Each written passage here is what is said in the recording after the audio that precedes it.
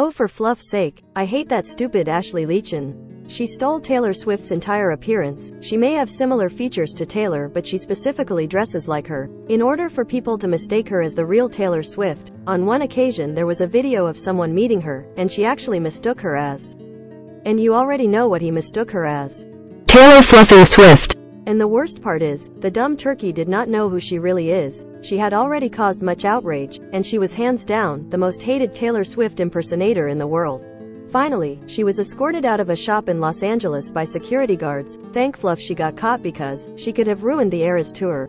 And this is what the stupid history books don't tell you. So now, I'm going to rant at Ashley Leechin, until I turn into a mallard duckling, and she turns into a cygnet, aka, the ugly fugly duckling. I wanna tell you, which Taylor Swift I like the most, the real Taylor Swift or this faker.